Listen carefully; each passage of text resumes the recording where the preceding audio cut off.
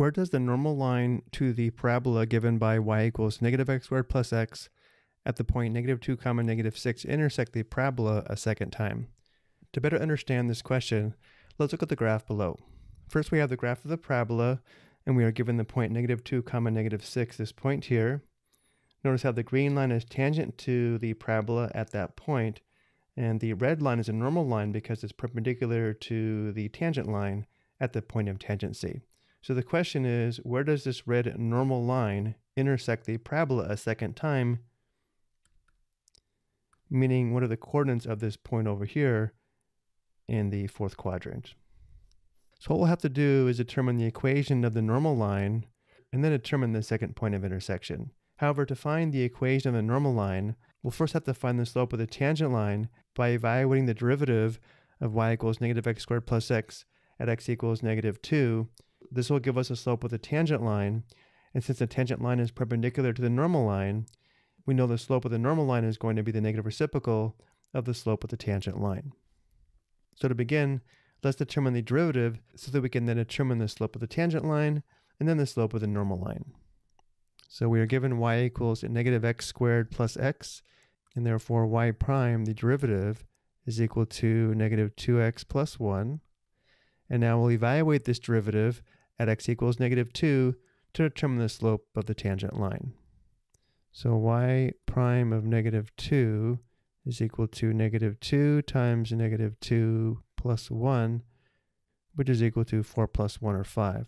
So now we know m equals 5 is the slope of the tangent line at the point negative 2 comma negative 6.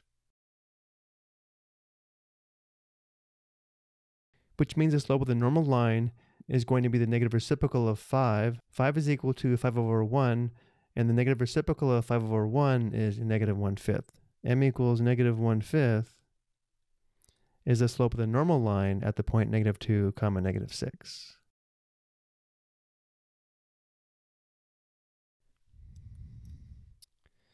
Now we have enough information to determine the equation of the normal line because we know the slope of the line, and we also know the point negative 2 comma negative 6 is a point on the normal line.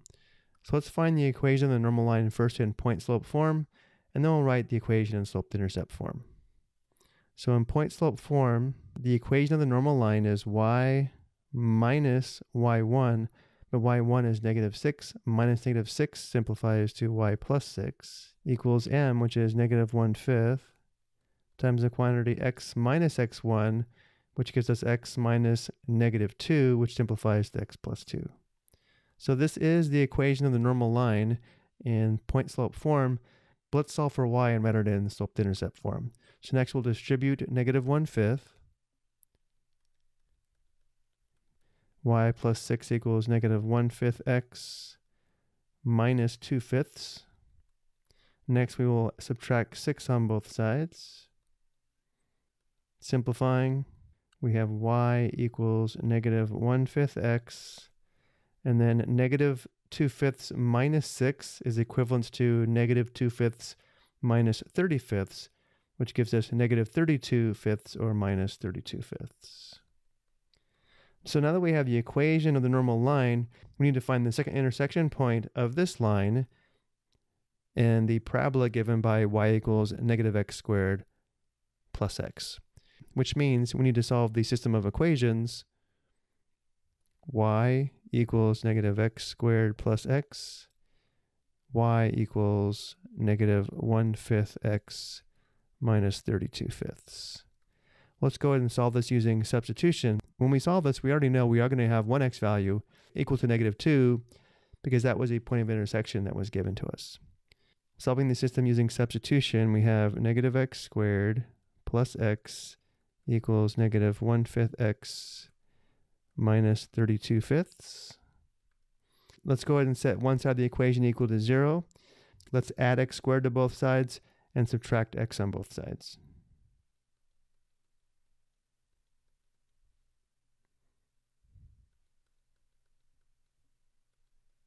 Simplifying on the left, we now have 0.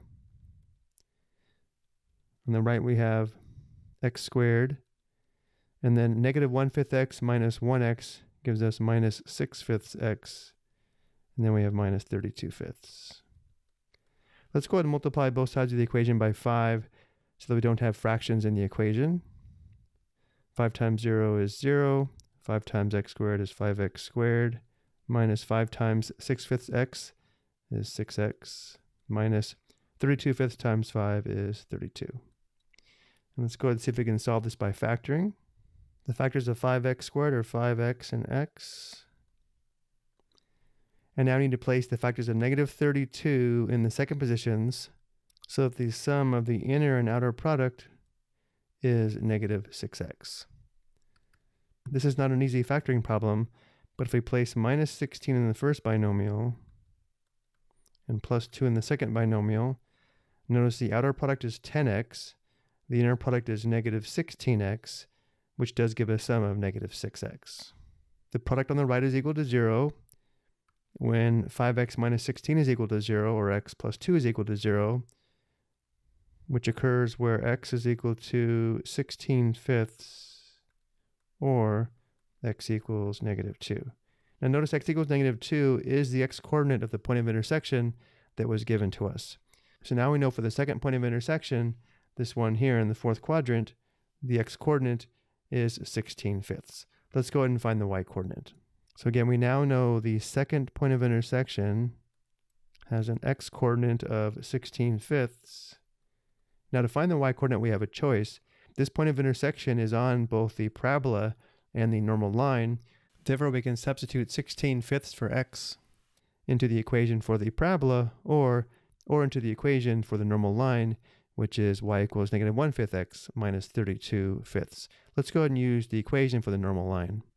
Substituting 16/5 for x, we have y equals negative 1/5 times 16/5 minus 32/5.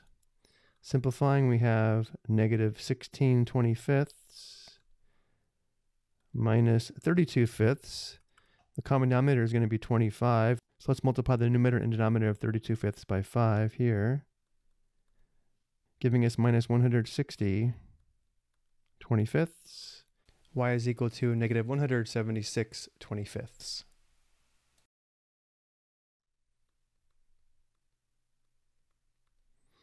The point where the normal line intersects the parabola a second time, which is this point here in the fourth quadrant, is 16/5, comma, negative 176/25.